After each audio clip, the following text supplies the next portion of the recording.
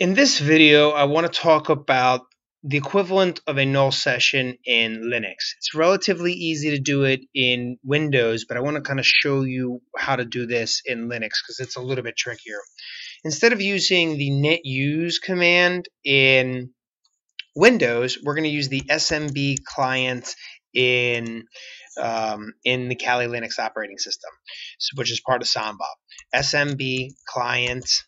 Okay, and if you go ahead and hit enter here, you'll be able to see some of the parameters. So one of the things that I'm going to do is do an IP address. So I'm going to do a capital I for 192.168.92.131.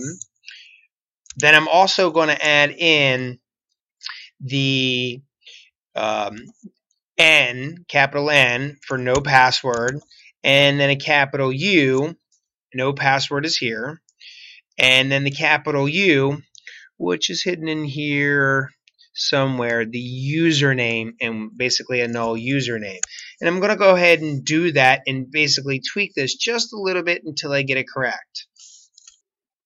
Now, in order to get this command to work, I have to add in one more component before I just do the smbClient to do my IP address and basically select no username and no password. I actually have to have the domain piece into this. So I'm going to go ahead and add in the R. In this case, my target's going to be vernet.com, and then I can do the null username and null password. And once I fix this with the -L for the specific domain that's involved, then I can go ahead and run that against my target. And I'm going to scroll back up so you can exactly see what just flew by the screen. So I have my smbClient, the interface that I want to go to, the domain that I want to interrogate with no username and no password. And it says anonymous login successful. And this tells me that my null session has executed. Also, what's realistically important here is the fact that I can see the remote inter-process communication $. I can see net logon, certificate enrollment, which now you can jump for joy because you know the server is a certificate authority, the hidden administrative $, the sysvol, which pretty much indicates that it's a active directory of some sort, and of course the hidden $C sign. So the session request to 92.130 failed, called name not present. Not only do we have an anonymous login successful here, but we also have an anonymous login successful here. It verifies that our domain is correct.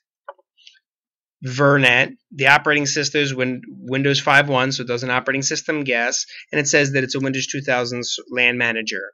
It also gives me the server name, some basic NetBIOS information, and the workgroup information there. Also the client that I interrogated earlier. So really easy way to basically do a null session if you know the proper command syntax. Practice, because null sessions are one of the things that I notice students do all the time. It's really easy to do in class, but a month later they forget the exact syntax. More so, they definitely forget it on the Unix side because they know how to kind of work their way through the netuse, but they stumble once you switch to Unix and then throw in the smbClient. But nonetheless, whatever your syntax is, if it's wrong, like let's say I got some typos in here, don't forget that it's going to keep prompting you, so you just have to play around, get the right possible combinations in here, and then run it against your target and look for command completed successfully. So that's how to do a null session. My name is Leo Dreger. Don't forget to check us out on Facebook, LinkedIn, YouTube, and Twitter.